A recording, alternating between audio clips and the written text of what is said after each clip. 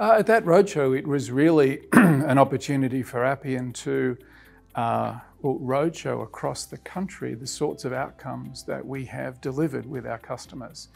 I've already mentioned a couple of those, but it's that opportunity to actually work within each state, within each location, talk about what we're doing in their backyard that they most often don't know about.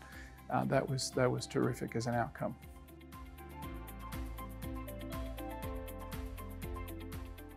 The partnership with PSN was chosen because of the opportunity to get really intimate with public servants who are trying to fix difficult problems.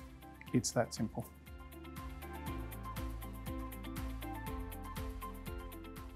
It's gone very well. We have ongoing conversations that started at PSN Orchestrate last year.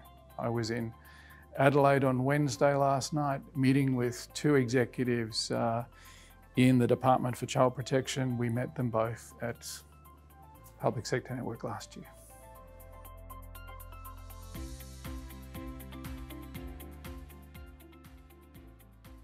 The biggest benefit that we've realised through our relationship with PSN is the awareness that we're able to bring of Appian's capability to public servants who are genuine practitioners in the public service.